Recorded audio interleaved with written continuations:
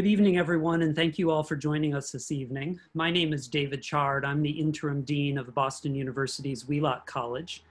And this evening's webinar is designed to give you an update on what you can expect for the fall 2020 semester at Boston University, and specifically as you pursue your studies and professional preparation at Wheelock College.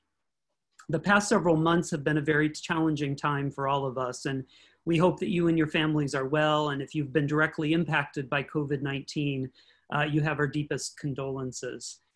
We are very excited about returning to campus this fall and look forward to welcoming you back to BU and back to Wheelock.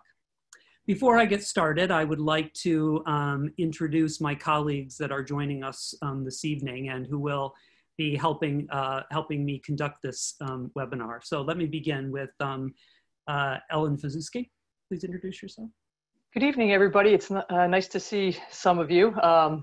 My name is Ellen Fazuski. I'm a clinical professor of science education as well as the Associate Dean for Student Affairs. Terrific. Paul Hastings. Hi, everyone. My name is Paul Hastings, and I'm Director of Student Services here at BU Wheelock, and I am going to be handling some of the questions on the Q&A tonight. Thank you. Ryan Lovell. Thanks for the opportunity to be here. Good evening. My name is Ryan Lovell, and I'm the Director of Professional Preparation. Terrific. Linda Banks-Santilli. Hi, everyone. I'm Linda Banks-Santilli. I'm the Associate Dean for Academic Affairs and a faculty member in special education. Welcome. Paul Akori. You're on mute, Paul.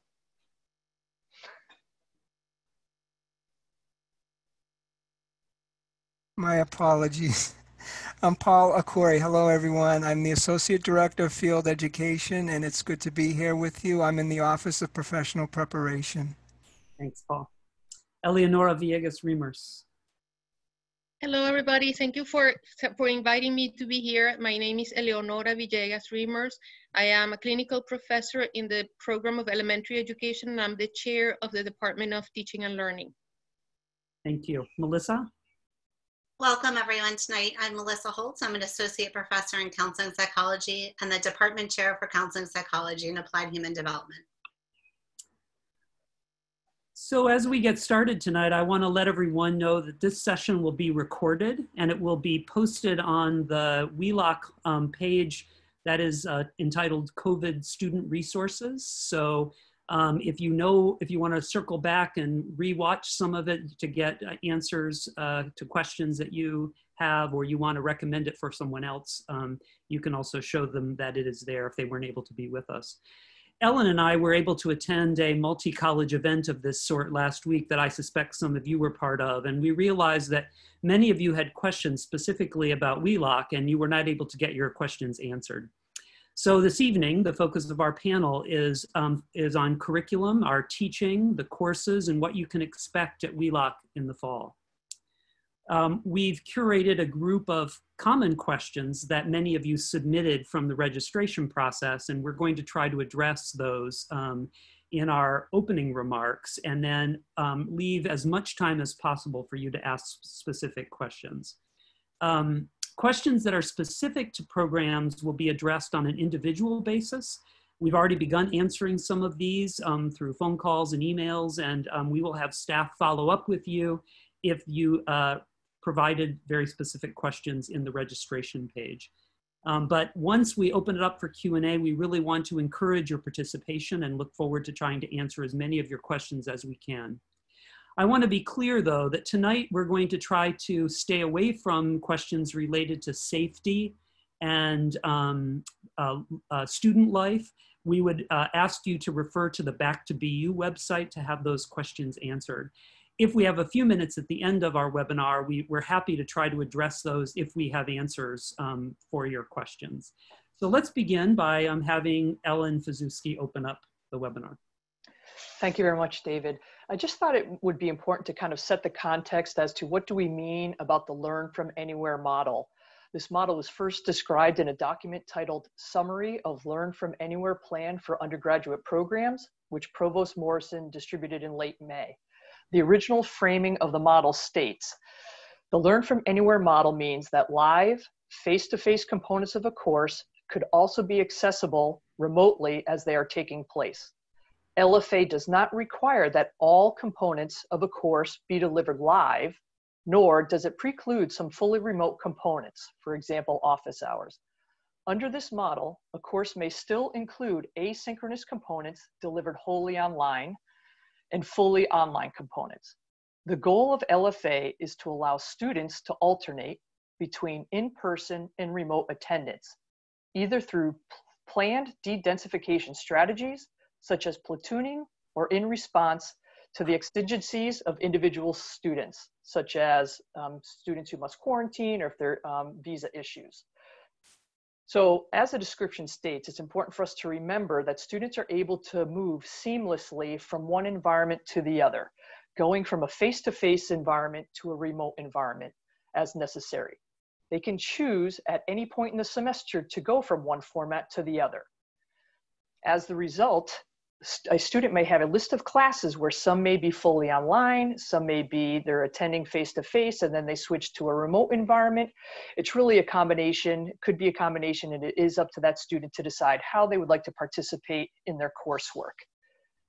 You do not need to sign up to take classes in person. However, the university is currently looking at a function on the student link in which students can indicate whether they will be in person or remote for the semester. Again, it's important to remember a student can change their status at any time. The majority of our classes at Wheelock are being offered in this Learn from Anywhere format. It's important to note that class days and times are not being adjusted, nor is the academic calendar. If you are planning on participating remotely in a class, you will need to plan on attending during class time in a synchronous manner. It's also important to understand that we are encouraging faculty to record these classes. I encourage you to reach out to your faculty for more specific information about each of the courses that you are currently enrolled in. For students wishing to attend class in person, and depending on the students wishing to participate, the faculty may need to set up a series of rotations. So I used this term platooning a minute or two ago. So for example, if a class meets twice a week, and students want to attend in person, they may need to rotate as to when they're attending in person. So for example, if a class meets twice a week, you may be attending one of those two class sessions each week. Again, it depends on the students who are in the class and what form of participation they are conducting. The last comment that I would like to make is that faculty are already and will be reaching out to their students in each of their classes in the upcoming weeks to ask about whether or not your intention is to be remote, to be in person, just so it will help in the planning. Again, if you have any questions or concerns, I strongly encourage you to reach out to your faculty. In addition to questions related to LFA, or the Learn from Anywhere format, there are also some questions about progress to degree. Will the LFA model impact progress to degree? So I'm going to turn it over to Associate Dean for Academic Affairs, Linda Banks-Santilli, who will talk a little bit about that. Thank you so much, Ellen. I know this is something that is on many of your minds. You might be wondering, how is the pandemic, what effect might it have on my own plans to earn my academic degree? And I know this is so important to all of you, and it is equally important to me. As an Associate Dean for Academic Affairs, it's part of my responsibility. So I work with my colleagues and with the faculty to do everything possible to keep you on track. And this evening, we will address some of the questions you might have about, well, you know, I'm interested in the Learn from Anywhere, but I have a practicum requirement, or I have an internship that I'm supposed to be doing in the fall, or there's a course that I know has a field-based component to it. So we will be addressing those kinds of questions this evening, but I wanted to just assure you that we want very much for you to stay on track with your degree program. And at the same time, we support the Learn from Anywhere model because it provides flexibility and access to the broad range of students at BU.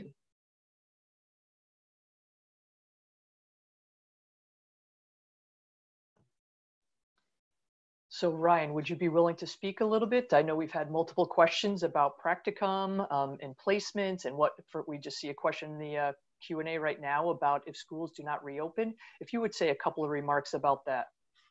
Yeah, Absolutely. Thank you again. At the outset, I just want to say that field experience are happening this fall. And if you are placed in a field experience for this fall, you will be positioned to complete that experience.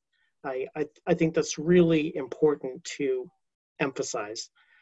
There are some things we don't know, and we want to be very upfront about that. For one, what your respective field experiences look like will be different for each of you. Some will be face-to-face, some will be remote or virtual, and some will be a combination of both of those.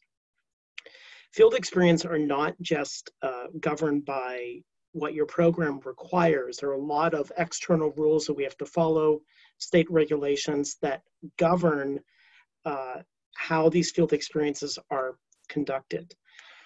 We have been talking to several host sites, and they are excited to welcome you back. Some other things that we want to be upfront about is that schools are still in the process of developing their plans for what the fall looks like, and they are still submitting those plans to the state for approval. So there are details such as what exactly your field experience will look like that we don't know the answer to, but we are committed to working with you and with your programs to ensure that you have a successful semester.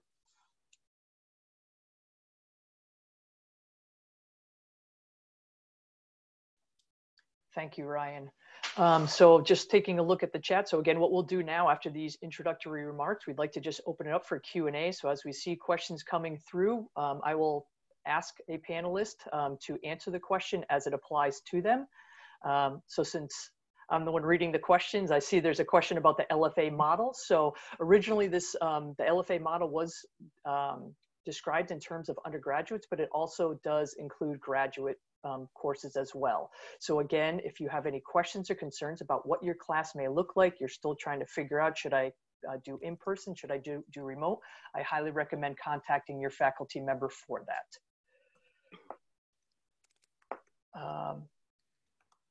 Okay, another question that's also just dealing with the LFA model in terms of attending in person versus in a remote environment. Do you need to sign up? Again, there will be, the university is working on a function in the student link to allow students to reflect their status as to whether they'll be face-to-face or in a remote environment.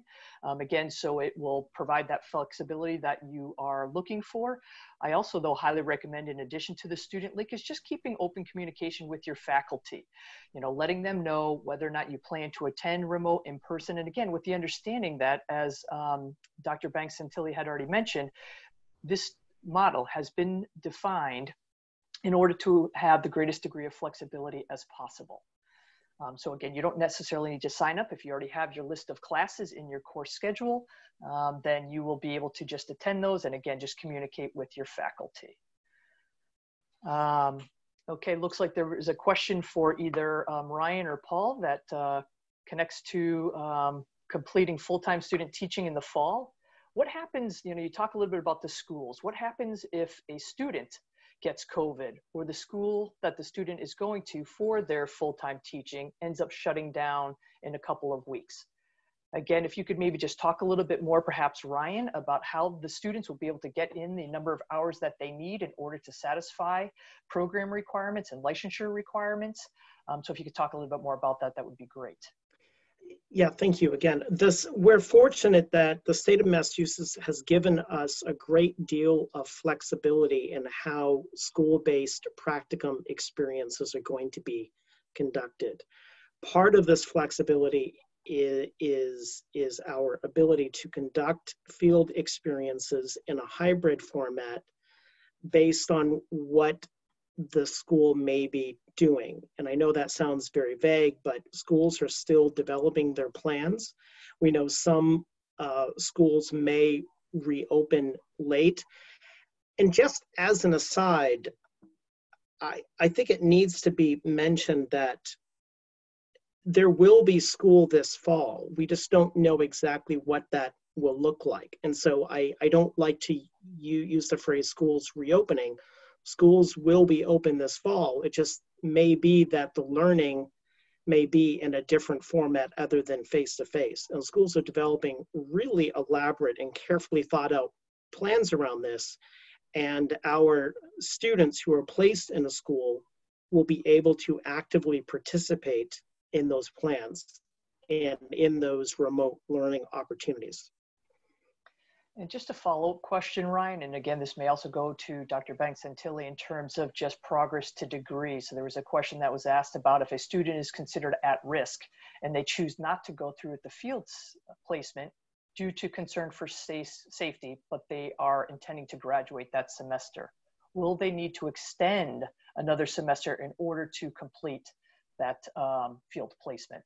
That's a good question, Ellen. I think that's on students' minds. And our thinking is that we would meet with the student, we would meet with the student's academic advisor, we would devise perhaps a different plan. If the student is scheduled to graduate, we may, for example, think about using the semester differently. So we even have the ability to try to think outside of the box and think that, you know, could the student do something later on in the semester? Could the student do something in the summer? Is it possible for the student to fulfill some of some of their responsibilities in this hybrid remote combination of face-to-face that Ryan is describing? So we have a lot of kind of different responses. We sort of have a toolkit, and Ryan has indicated that the Department of Elementary and Secondary Ed has given us flexibility. We've lived through this before, you know, from March through the end of the semester. So we're actually skilled at some of these practices that we didn't, you know, use as frequently in the past. So I guess it's you know, it's an answer that means we really need to look at every alternative, but I can assure you that we will work, you know, in the best ways that we can to try to keep the student on track for degree completion or closest as possible.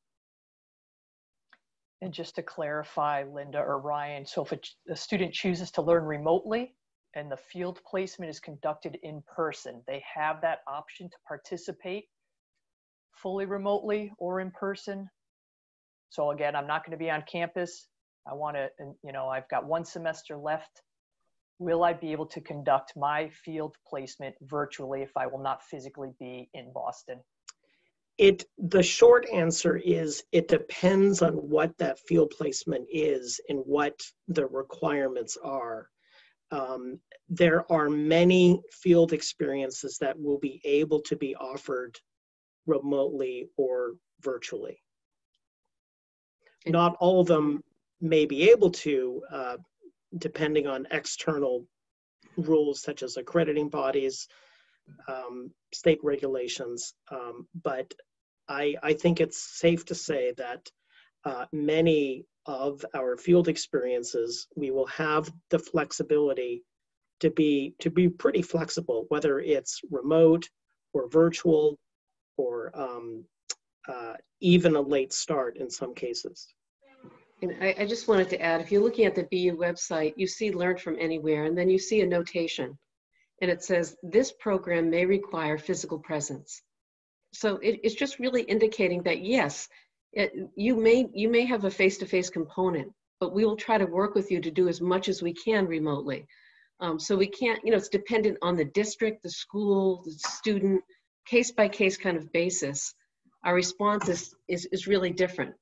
But I do want to point out, we can't guarantee that remotely you'll be able to do a practicum, which is why the notation is on there. But we will do our absolute best to try to give you that opportunity, as Ryan is saying, to do as much as you can remotely and work with you to get the face-to-face component, if required, completed in a different way. Thank you. So just in terms of different time zones, as we know, at Boston University, we have many domestic students, but we also have a lot of international students. And so a question was raised, for example, if I'm living in a different time zone, how might that affect my LFA experience? So what we've asked faculty to do, that we want them to reach out to their students to find out if there will be some complications in terms of time zone and work with that student. We're again encouraging faculty to record all of their class sessions so that if a student is unable to participate synchronously, so at the same time as the class is being taught, they will have that asynchronous ability to participate. Again, we want to acknowledge the fact that our students are all around the world and be able to work with those students with as much flexibility as possible. Another question about Practica. Do we know when BPS plans will be finalized?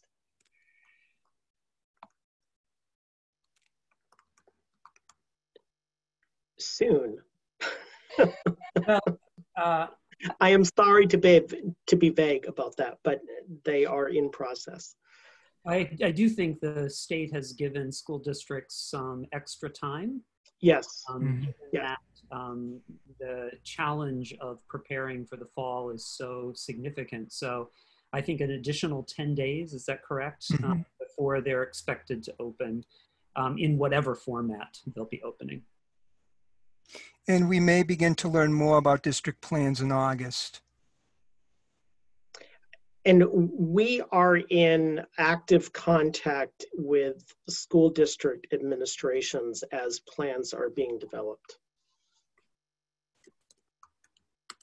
What about if I'm a student and I'm, will be participating in a practicum, but I'm not exactly sure what's going to be happening, what the district will decide? Should I personally, as a student, be reaching out to the teacher I'll be working with in my placement, letting them know I won't be in Boston, or what are the plans? How would you recommend students interact or communicate with their field sites? Students who are placed with a school should follow the direction of both their university supervisor and of the school-based supervisor who would be working with them. Thank you.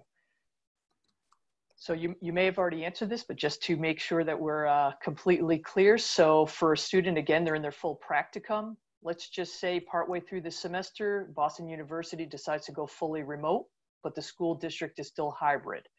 Do we have to adhere to BU policy and not go to practicum?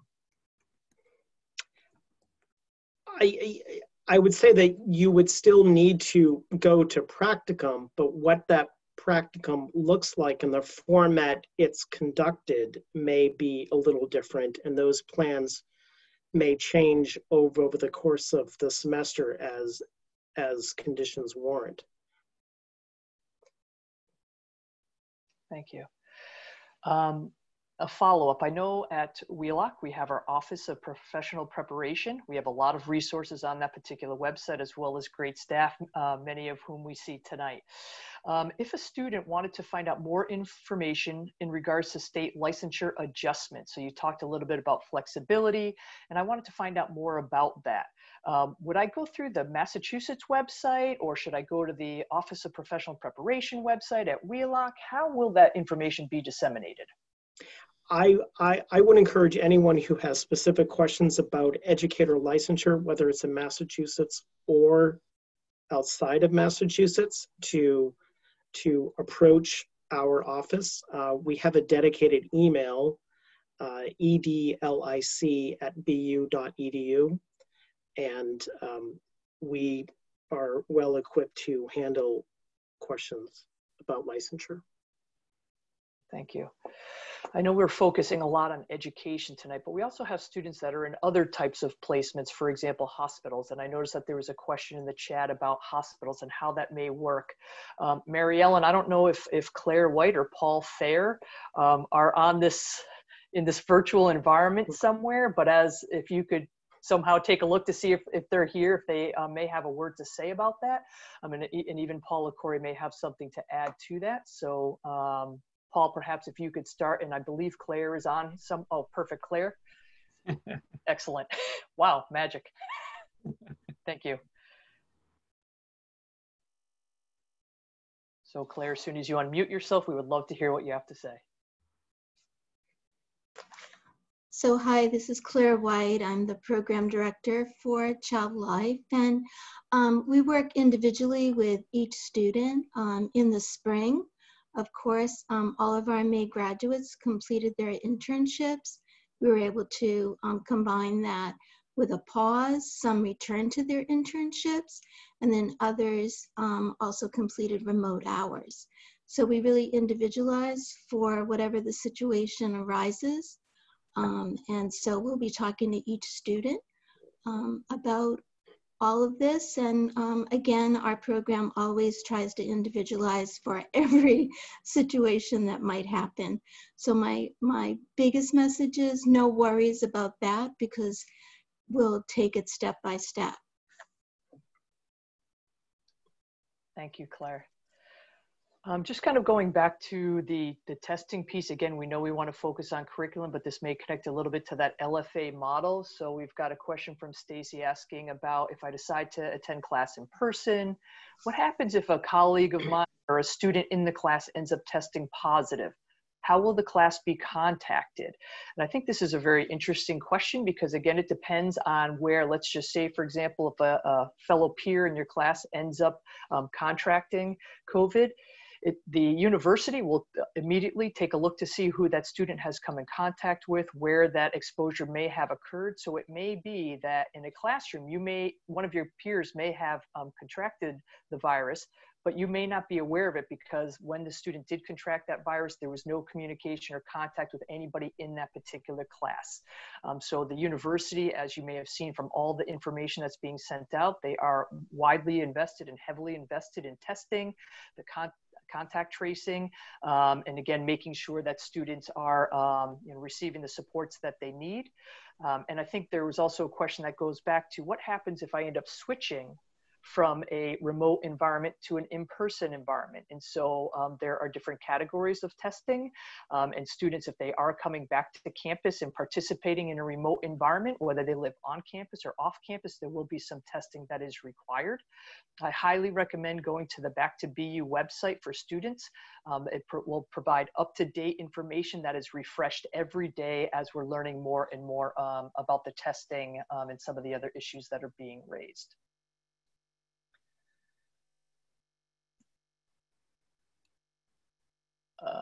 Okay, so another question has to do with faculties and staff. So perhaps Paul Hastings, you may want to start off answering this question in terms of what will happen if for faculty and staff, will they be available or be in office on a regular basis? So will they be available in person, for example, at 2 Silver Way, or will they be available only by Zoom? And this perhaps may be for Paul, or perhaps may be for Dean Chard, as we think a little bit about the building and safety within the building.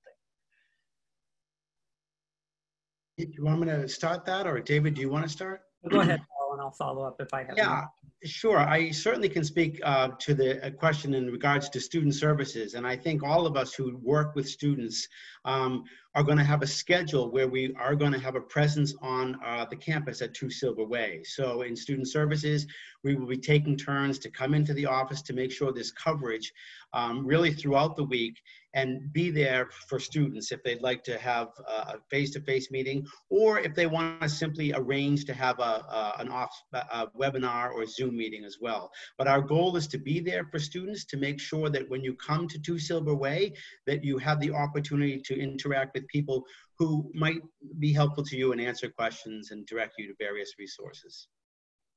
Yeah, the only thing I would add to Paul's response is that we are reconfiguring our buildings. So much like you may have experienced in grocery stores, so that there's traffic flow in a particular direction, and we try to minimize people in close contact as much as possible. And we're trying to de-densify the number of people in the building. So a lot of staff who don't work directly with students are not going to be working on campus, and the ones who do work directly with students will be there. So, and we're also asking faculty to release their courses a few minutes early. So we've got additional passing time between classes and time for people to wipe down spaces. There will be lots of cleaning supplies available on campus. I did notice in the registration questions, Ellen, someone asked if BU was providing PPE, personal protective equipment like masks. It's likely there will be temporary masks around, but not a full supply. So we encourage you to get masks and face coverings to bring with you. You'll find a lot of that information on the website for students related to COVID. And depending on the number of questions that we have, again, as Dean Chard mentioned, we want to focus mainly on curriculum tonight, but if we do have some time, I noticed there's a couple questions in the chat, and yes, we did receive a lot of questions and concerns about safety. We will be able to address those. But one that also kind of deals with access to the building in terms of just resources that are present within the Wheelock building. Will they remain accessible throughout the semester? I don't know, Dean Chard, if you're able to add a little bit more to that. So in most cases, yes. So for example, the Perkins Library is currently working with the central library system to provide a way in which there could be contactless lending, so that if you need resources from Perkins, there will be librarians who will access that and make it available to you. I don't yet have a schedule for when Perkins will reopen. I think that's part of the larger library system's decision-making for that purpose. Thank you. It looks like we're starting to get some questions coming in about safety, but again, I would like to just, I don't know if any of the panelists would like to add one or two more things perhaps that you may have thought of that you want to add about curriculum, field placement, any of those experiences, or if anyone in the audience has other questions related to what their learning environment may look like in the fall. Ellen, I wonder if you someone asked about what it will feel like if you're remote in an LFA class. There are videos available for people to watch so they can see. You might talk a little bit about what the classroom technology is going to look like, and just briefly. Absolutely. So it's actually quite impressive, to be honest. So what the university is doing is they're looking at all of those teaching classrooms and putting in extra technology as necessary in order to be able to satisfy this learn from anywhere environment. So for example, there will be cameras located at the back of the classrooms in order to capture student interaction as well as the faculty member. There will also be additional microphones, for example, hanging down from the ceiling that will be able to capture the sound and the conversation that is happening in those classrooms. So again, trying to picture what it might look like. So we need to be considerate of the social distancing, so the number of students who can be in a classroom at a time. So faculty we're finalizing where the faculty will be teaching their classes, so they're just getting that information now. So again, keeping in mind there will be a certain percentage of their students that will be allowed to be face-to-face. So while there are some students that are in that face-to-face environment, the rest of the students will be participating in a remote environment. And so depending on the size of the class, there will be classroom moderators, which will help facilitate, be able to help the faculty member connect to that remote environment with the in-person environment. For example, if there are questions that are being raised or comments that are being raised in that remote environment, the faculty member will be aware of those comments and questions through the aid of a classroom moderator. As Dean Chard just mentioned, there are a couple of, there's some demo rooms that are being set up, so faculty will have the opportunity to go and look at the technology and really begin to think again what their classrooms may look like. So as August, it's amazing to think that August is going to be starting in a couple of days, but the university's been working very hard to outfit these rooms. Normally it takes, I believe I heard today, about 16 months to be able to retrofit these classrooms. We're doing it within, a 6-month period or so. So again, we'll have that extra technology in there.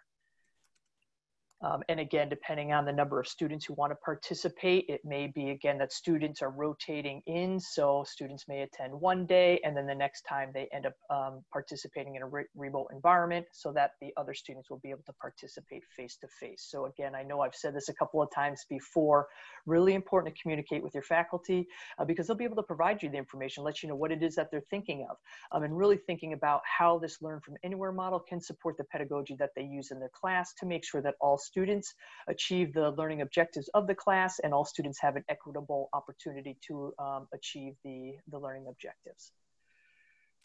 I don't know if there's anything else, Dean Chard, that you'd like me to add to that, or if that. Good. No, that's very helpful. And I guess just to add to that, so, and Dr. Banks and Tilly may be able to add a little bit more about it, about when professors will be assigned. So again, they're, Linda, I don't know if you want to address this at all, in terms of just assigning of classrooms and when faculty will know for certain which classrooms they will be in. Yes, that's being determined right now. And I guess I would just ask students for their patience, because you can imagine with 6-foot distancing, we have to look at space in an entirely different way. And in the past, you might have been a student who might have added a course, or, you know, the add drop period. You still will have an opportunity to do that, but we have to look at those processes really carefully. So all of those services that continue to happen through the Student Records Office, we're all here, and we're all able to process substitutions and waivers. But in terms of classroom space, it really is quite different, and we have to do some thinking about it, some problem solving. It's not automatically what it was in the past, that you could just be added to a class. Sometimes we'll have to look and see if the classroom space is large enough, and we have to limit, in some cases, over-enrolling courses. We also have to really, think about, is this course being offered remote? In that case, it's easier to add a student. So I have learned, Ellen, in the next 2 weeks, the rooms will be finalized, but BU is doing, I think, an outstanding job really considering, student safety first, and also the regulations about social distancing, and, determining the right classroom spaces because of the changes that the pandemic bring to us. And just to add a follow-up question, so we talk about assigning of classroom space. So is it safe to assume that all faculty have been assigned to classes? Do all of our classes that are listed, for example, in a student's schedule, they have a faculty member assigned to them? Or what if I look at my class schedule and I see that no professor is assigned to that particular class? Well, the professors are assigned to the courses for the fall. You might identify 1 or 2 courses that still say staff for instructor, but that doesn't mean a person hasn't been identified. That simply means that that person is moving through the appointing process. So everything is completely staffed for the fall. And faculty have room assignments, but they're not definite yet. So we're awaiting, final word from the central registrar at BU to finalize those rooms. So the space right now that students might be looking at that's identified could change. So that's kind of the point we're at now. Thank you so much.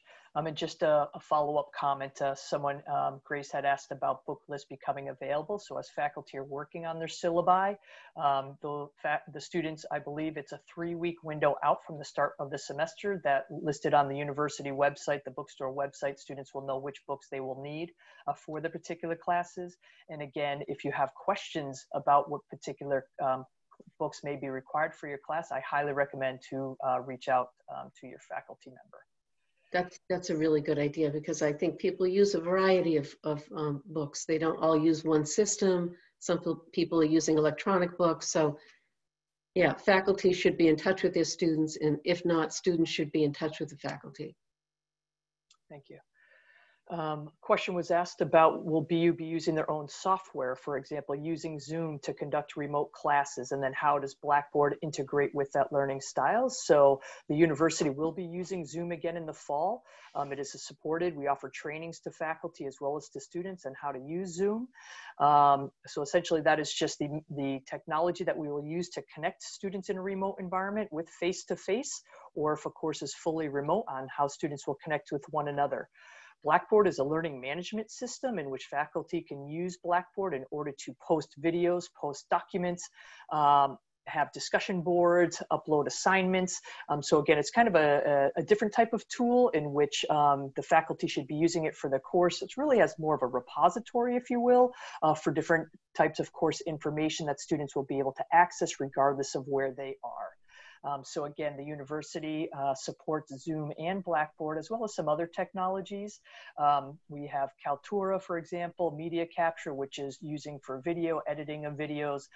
We also have trainings that will be occurring for Pronto, which is similar to Slack, if students are familiar with that. But again, there will be some integrations of additional technologies, but the main platform that will be used in the fall is Zoom and Blackboard.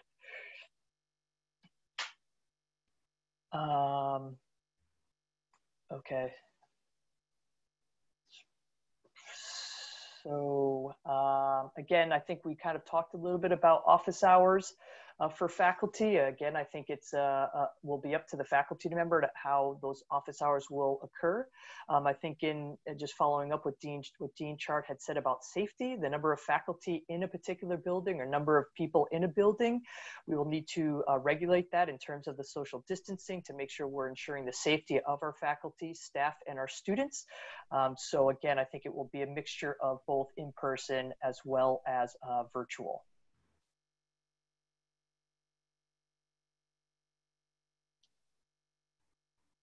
Okay, here's a question for the licensure practicum people. If I'm a student pursuing 2 licenses that require 2 separate practicums, would it be possible to complete both within 1 semester? Is there talk of this with DESE? Probably not. Very unlikely. Even if your practicum is remote, if the school is remote, that's still considered pretty close to a full-time experience to complete the requirements for that. So the short answer is no. Linda, you talked a little bit about courses and talking about looking at over-enrollment, especially thinking about safety, social distancing, number of students. How can students ensure that they get the credits they need if it's required? So I need a course that's required. I'm concerned that it's already at full capacity. How will Wheelock make sure that I'm able to access courses that I need or credits that I need in order to fulfill my program requirements? And if I am unable to take a course in the fall, will those courses be offered in the spring, for example?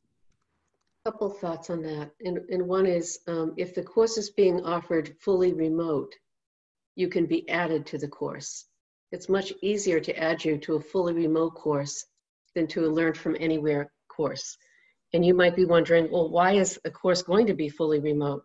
In some cases, and it's really quite a small number compared to the number of courses we're offering, but in some cases, a faculty member may be receiving an accommodation to teach a class due to a medical condition remotely or to other conditions and has been approved confidentially by the university. So we may have a fully remote class that you can enter, even if it's showing up as full right now.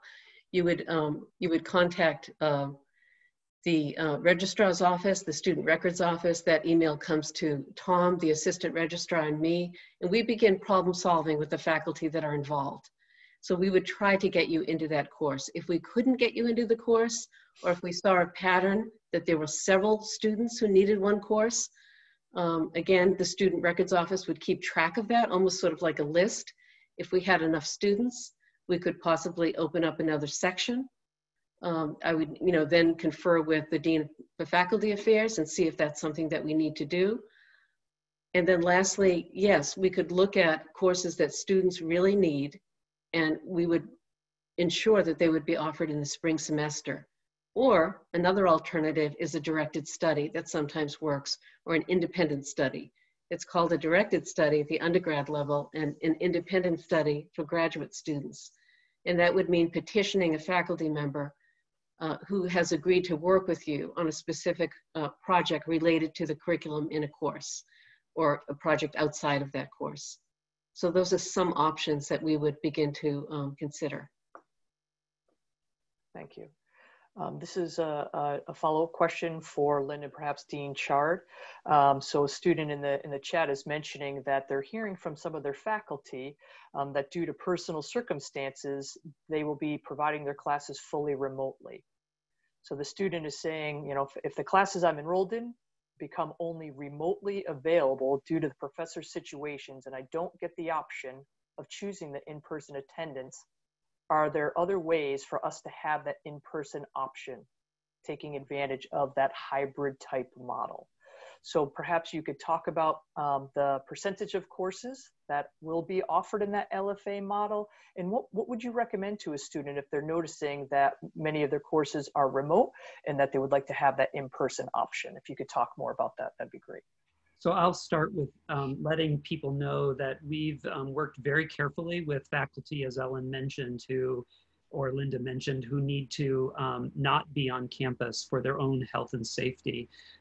Currently, about 10% of our graduate courses and 10% of our undergraduate courses are going to be fully remote to accommodate those health and safety issues. That means about 90% of our classes are going to be offered in the LFA model, meaning both remote and face-to-face.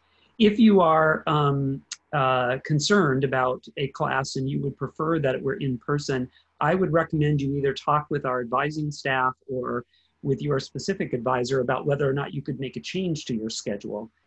And I don't want to get into the weeds of that because there are people on the panel who know a whole lot more about advising than I do. So maybe Paul or Linda could jump in on that. I would just second what Dean Chard just said. So the good thing about BU is it has a wide variety of courses that students can take.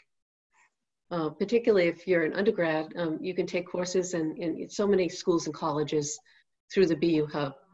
So we would try to work with your advisor. So the first step is go to your academic advisor to explain the situation. And then we'd work with that advisor in student records to identify a substitute course, another course that's curriculum is aligned with the one that was required. And you would probably complete a substitution request through student records, and it would go to your advisor for approval, and it comes to me for approval. So I think that's the best way to go about it, to find a course that is offered in the LFA model. If you're eager to do that, participate in that way, and we could help match the curriculum for you. Thank you. A question about assessment, types of assessment, tests and exams. How will they be given to ensure academic integrity in an online or in-person capacity? And I think this is a question that faculty have been thinking about since we ended up going remote in the spring. Throughout the university, there are a variety of presentations, trainings, conversations that are happening about assessment. How can we effectively assess what our students know or do not know in this remote environment? And so there are a lot of conversations that are happening thinking about alternative forms of assessment, not just an exam-based assessment, but understanding that there are multiple types of assessment that can be used and implemented in our classes in this remote environment. So I think it depends a little bit on the faculty member, might depend a little bit on the course content, but faculty have already been thinking about this for months. And so we're on top of the academic integrity piece. In addition to that, the university is also working on a statement in which students that we can include in our syllabi that focus specifically on academic integrity in this Learn from Anywhere model. So really as faculty and staff, making sure that we are letting our students know about what we expect from them in terms of this integrity piece. And again, thinking about alternative forms of assessment.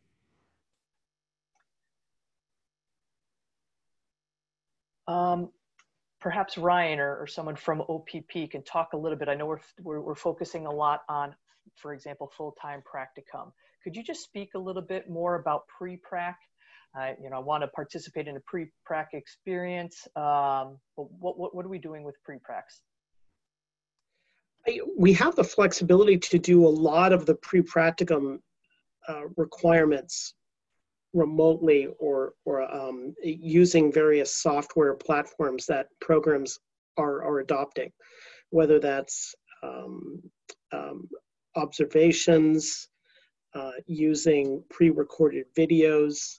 There is a portion of the pre-practicum that traditionally is done face-to-face, but again, we have a lot of flexibility with that. They can participate, interact with students live in a remote or virtual fashion, depending on what their school placement is doing. We also have the flexibility with a pre-practicum to begin that school-based portion later, and some programs may be shifting the timing around with that. Would that be springtime, Ryan? It could be spring. It also could be shifting to later in the fall semester.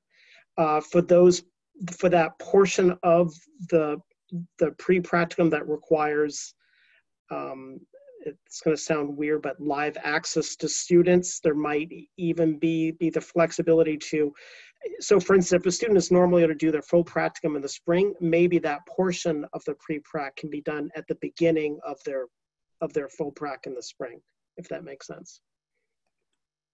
Very helpful. Yeah. So again, thinking about scheduling of pre-prac, you know, are there a lot of pre-prac experiences offered in the fall? Will there be enough of them to occur in the spring as well if needed? So it sounds like you just answered that, Brian. So thank you.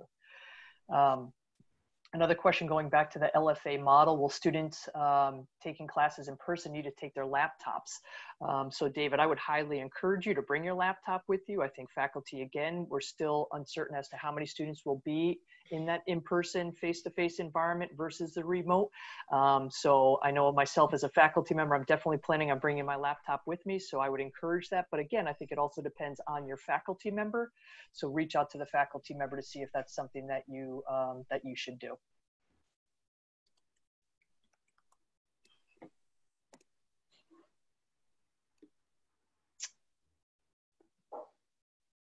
Okay, there was just a question about lab safety, but it looks like it just disappeared. Paul, you answered that already. Eleonora, I don't know if you have any extra information just in terms, or perhaps Dean Chard, in regards to the science courses that are taught in our building in terms of lab safety. Is there anything that students may want to be aware of when it comes to space, or? David, or? Well, I think like all of our courses, there's likely to have to be a system of circulating students depending on the size of the class. If the class is small enough, then the in-person lab experiences are likely to be like they are every year. If the class is too large for the capacity of the lab space, then the professors are going to work out a schedule so that everyone can have some time in that space. If you're choosing to attend using the LFA format, it will be the professor's responsibility to experiment with how to make that meaningful for you if you're remote. And I have faith in our science faculty that they're going to figure out how to make that both meaningful and exciting. So. And the planning has already begun. The faculty that are teaching science courses have already begun to work on a plan based on what we know and the space that we have available. And I also saw that TJ McKenna responded in the chat to the specific question about safety in the lab. And he said it's something that they discuss regularly at the beginning of the semester. Thank you. Mm-hmm. Question about work-study jobs. So Paul, I'm going to direct Paul Hastings, direct this to you because I believe you received some information today. Are students able to participate in work-study if there are positions open? Yes, absolutely. If you have been awarded a work-study position, the BU has a work-study site where they list all jobs that are currently available. If you were employed by one of our offices at Wheelock in the past, you might want to contact your supervisor to find out if you can return to that position. So for example, in student services, we had positions, in work-study positions last year, and we were notified today that we can rehire for those existing positions. So please contact either the BU office, Student Employment Office, or your managing supervisor from your previous employment. Thank you, Paul. So we're almost out of time, and I think I will hand the reins back over to Dean Chard, but just to answer one last question in terms of this recording. So perhaps just as a reminder, this recording will be available to students. If you would, as Dean Chard mentioned, circle back, or if you know students who are unable to attend and would like some information from this webinar, it will be located on the BU Wheelock COVID site under student resources. So it may take a day or two in order to to upload the video. But again, just reemphasizing what Dean Chard had mentioned, thank you so much for all of you who had solicited the questions ahead of time. That really helped us prepare and think about the questions that you had. And as Dean Chard mentioned, in terms of specific questions, if we have not reached out to you already, we will do so very quickly to make sure that those questions are answered. And we encourage you to continue to reach out to us if you have additional questions. So I'm going to hand it back over to Dean Chard. Thank you, Ellen. First of all, let me thank my colleagues for coming tonight and being part of this and answering all of these questions. And let me thank the participants for being part of this evening's event. I want to kind of reiterate what Ellen is saying. Everyone on this panel tonight has an email address, and you can find us all on the BU Wheelock website. So if you did not get your questions answered, please feel free to reach out to any of us. We're all eager to answer your questions. It's very important to us that you feel safe coming to campus if you choose, and that you feel comfortable with the Learn from Anywhere model if you choose to learn remotely. We want to be sure that you're getting a meaningful experience from this semester. Most importantly, we're worried about your health and safety, so we want to be sure that you're able to pursue your degree programs, your professional preparation in a manner that keeps you safe and healthy. So thank you all. We look forward to seeing you soon in our classes or on campus. And in the meantime, be safe and try to enjoy the rest of your summer. Thank you.